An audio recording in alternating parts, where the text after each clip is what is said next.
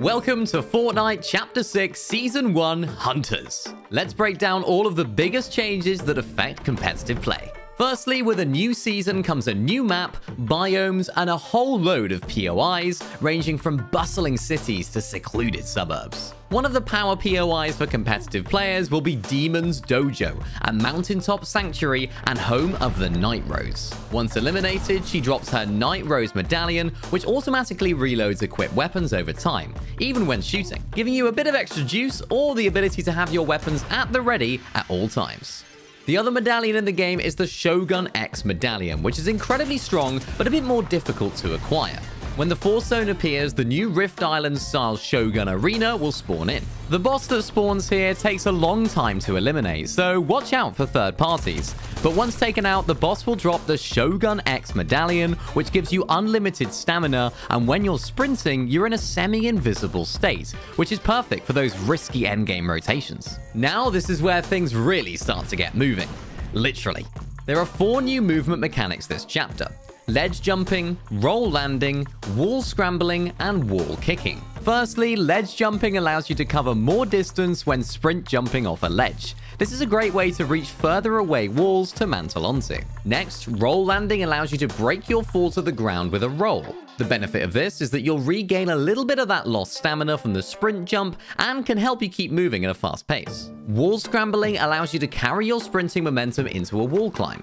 This won't allow you to scale huge buildings, but does give you the ability to use stamina instead of builds when climbing over things. Finally, wall kicking is the new way to propel yourself off walls. You can use this to jump between walls and use that momentum to travel vertically up builds and buildings. This can be done for much longer than wall scrambling, so could make for some interesting height takes this season.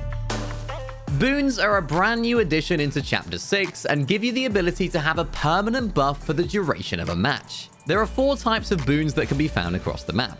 The air boon allows you to run slightly faster with your pickaxe equipped. The fire boon gives you a faster reload. The water boon regenerates both yours and nearby teammates' health and shield while in water. And the void boon scans the area for other players when you get a knock. Beware, however, that although you can carry all 4 boons at once, you can't drop any to your teammates, and they do not drop once you pick up an elimination, so choose wisely. Sprites are powerful new additions into Chapter 6 that can help change your game for the better. There are 3 types of sprites. The water sprite can be carried throughout a match, and when thrown down, it heals any nearby player's shield and health simultaneously for 50 of each. Very similar to how a shield keg works. Then, once this has finished healing, you can pick it back up and use it a further 2 times for a total of 3 charges per sprite. The air sprite is no doubt going to be a favorite amongst competitive players.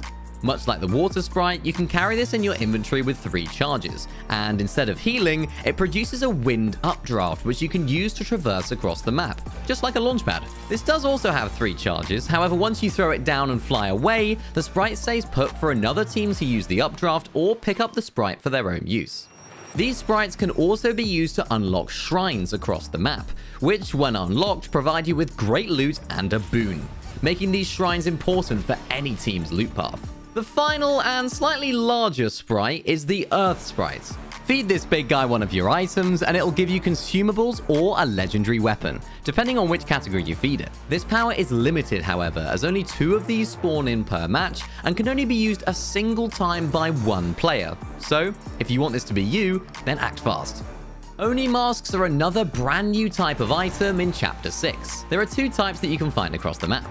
Firstly, the fire mask allows you to shoot a slow-moving fire projectile, which deals low damage to builds, but a huge 100 damage to enemy players. This is incredibly powerful for competitive players, as combining this with a triple spray could result in some serious damage output from any range.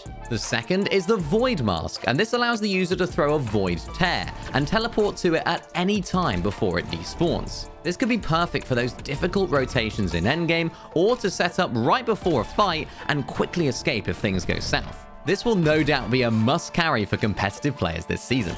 Both of these masks also have mythic versions dropped by the mythic bosses, which increases the number of charges that they have.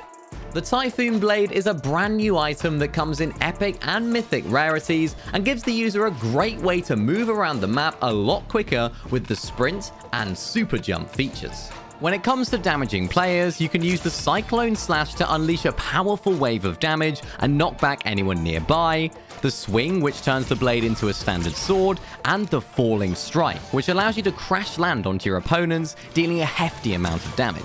Also, the mythic version of this can be found by eliminating Shogun X.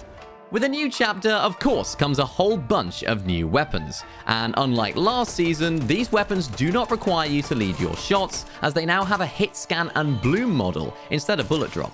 The first new weapon is the Veiled Precision SMG.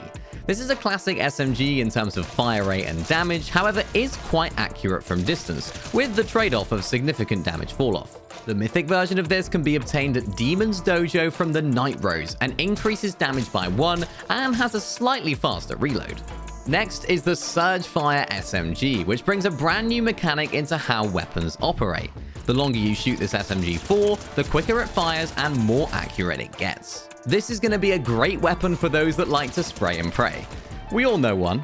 Moving on to the shotguns, we have the Sentinel Pump Shotgun, which operates much like a traditional pump, the Twin Fire Auto Shotgun, which has 12 shots in the mag and is very similar to the old drum shotgun, albeit with a slower fire rate, shooting in a 2-round burst, and an incredibly long reload time. Finally, the Oni shotgun will be the weapon of choice for those that like to play from distance.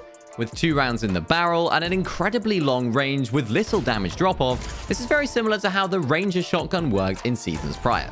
Finally, for the new weapons, we have the Assault Rifles. Firstly, the Fury Assault Rifle is a familiar feel for all Fortnite players, bringing a good balance of range, damage, and fire rate. This is a classic AR that everyone will understand.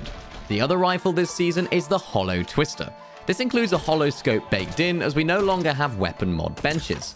This AR is more of the heavy style of weapon, with a slightly slower fire rate but higher damage, making this a perfect surge weapon for trios this season. For versatility, you can also switch between the first-person scope and the third-person view for this weapon, allowing multiple styles of play.